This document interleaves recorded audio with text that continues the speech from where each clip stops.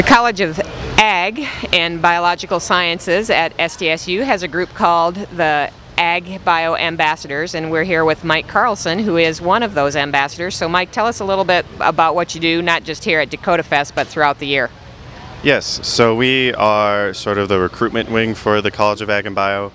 So we go to high school FFA and biology classes and talk to students about why they should attend SDSU and more about why they should major in the College of Ag and Bio. So it's a lot of fun. We go to schools in South Dakota, Minnesota, Northwest Iowa, and Northeast Nebraska, where we get a lot of our students from. So tell us, why should they come to SDSU? Well, it's my favorite college, so I'm a little biased, but it's a great place to study. You know, for a lot of the kids coming from small towns, Brookings still feels like a small town in comparison to, you know, going to some of the other big schools in the area. But the College of Ag and Bio is great. You know, there's a lot of different opportunities, from wildlife and fisheries to range science, animal science, and even the pre-health and biology options that are in the college as well.